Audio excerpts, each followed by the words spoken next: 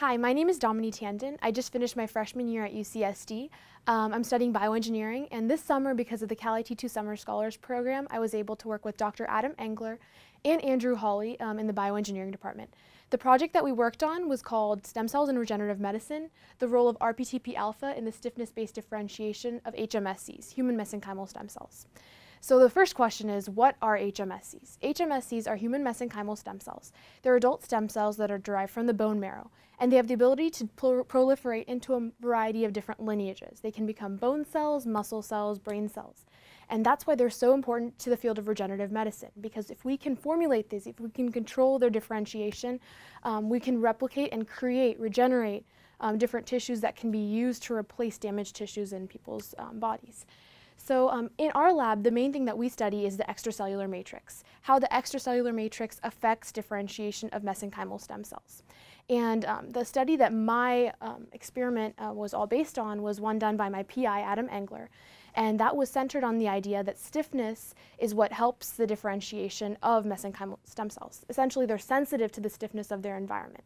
The background behind this is that the extracellular matrix, which is composed of many polymer-like proteins, affects the stiffness of the different tissues of the body. Something like the brain has a very low stiffness of about 1 kilopascal, while the muscle has an intermediate stiffness about 11 kilopascals, and the bone has a very high stiffness of 34 kilopascals. Keep in mind that stiffness means it's referring to how well a material deforms in response to a stress. So high stiffness means it doesn't deform very much, whereas low stiffness means it deforms a lot. So what Adam Engler found was that if you plate HMSCs on gels of differing stiffnesses that are mimicking these stiffnesses of the tissue, the mesenchymal stem cells tend to differentiate into that line.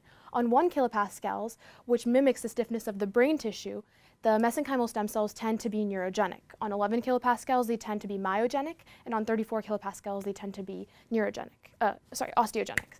So that's basically what my project is based on. That's the background.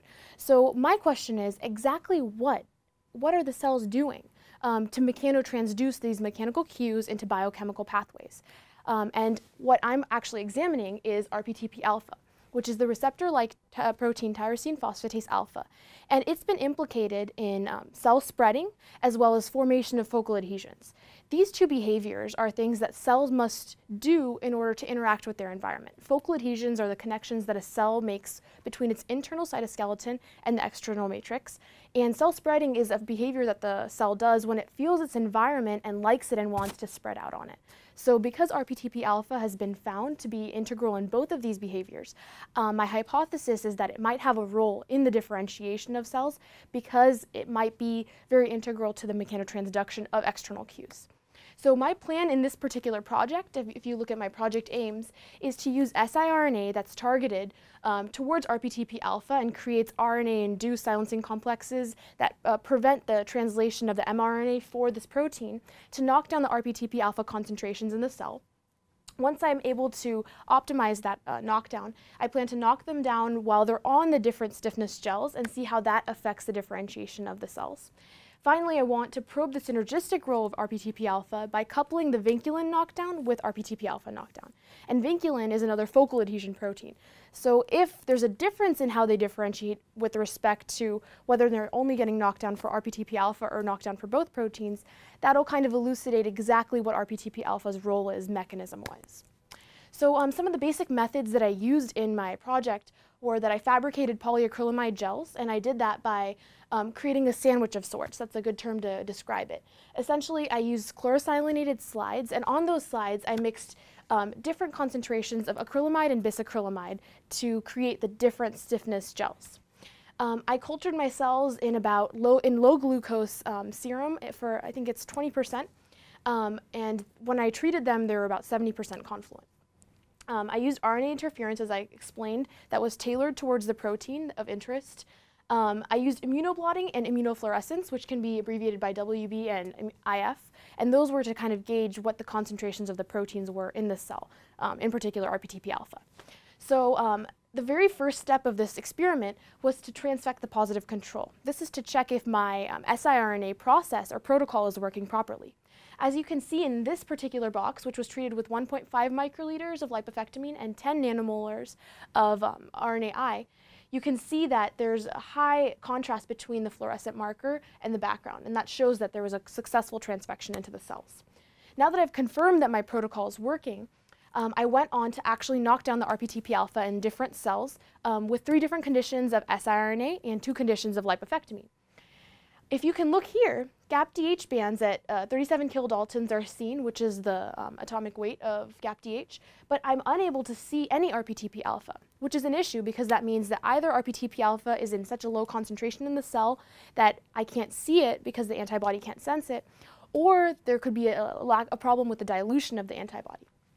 So I first decided to manipulate the antibody, and I put 10 microliters of antibody and 20 microliters of antibody in a solution of 10 mils, and still I was unable to see the RPTP alpha at 130 kilodaltons where I should have seen it. So then I decided it could be that there's not enough RPTP alpha in the cell to sense it. So I concentrated the samples 64 times, and then I saw, even with varying amounts of antibody, finally I was able to see this band of RPTP alpha. And what's really interesting to see is that this is the band at this 64x concentration cell, but just to the right of it is where the band of the 1x concentrated cell would have been. So you can see that concentration has been able to let me see the RPTP alpha. So now that I was finally able to see it, I decided to move forward with knocking it down and then gauging how that knockdown is going to affect the differentiation. But when it came to the knockdown, even though I did see that certain samples did have less RPTP alpha, confirming some knockdown, I was unsatisfied with the pattern of knockdown, and that was mainly because of this picture right here. If you look, mainly most of the GAPDH bands are very, very close in thickness, which means that it seems like there's almost the same amount of RPTP alpha present in each of the different samples, even though up here there was there's a very, very stark difference between the different bands. So what this likely means is that GAPDH has some sort of threshold. It's unable to sense when there's so much protein exactly what that amount of protein is. So what that means is I need to move forward with the BSA assay, which will allow me to calculate exactly what the protein concentration is. So this was use of immunoblotting or Western blotting. I also did try immunofluorescence just to see if that would give me better results. I started off by first optimizing for RPTP alpha, and if you look over here in the refrigerator overnight, the incubation period in the refrigerator overnight gave me the best stain on the cell. So you can see very clearly the contrast between the cell and the background as opposed to the incubator for 30 minutes. What that likely indicates is that there's a very weak bond between the antibody and the antigen, in this case RPTP alpha with its antibody. So having it at a low temperature for a longer amount of time will be conducive to creating more connection between the two. Once I figured out this optimum condition, I knocked it down again with the same 3 conditions, 10 nanomoles, 25 nanomoles, and 50 nanomoles of siRNA, and 1.5 and 1 microliters of lipofectamine. And here I got a very, very unexpected outcome. Essentially, there's places where the treated sample had more signal or more fluorescence than the untreated sample, which indicates that the results are inconclusive and not very useful with immunofluorescence. If you just want to take a look at this picture right here, this is a very good indicator of what RPTP alpha looks like in the cell.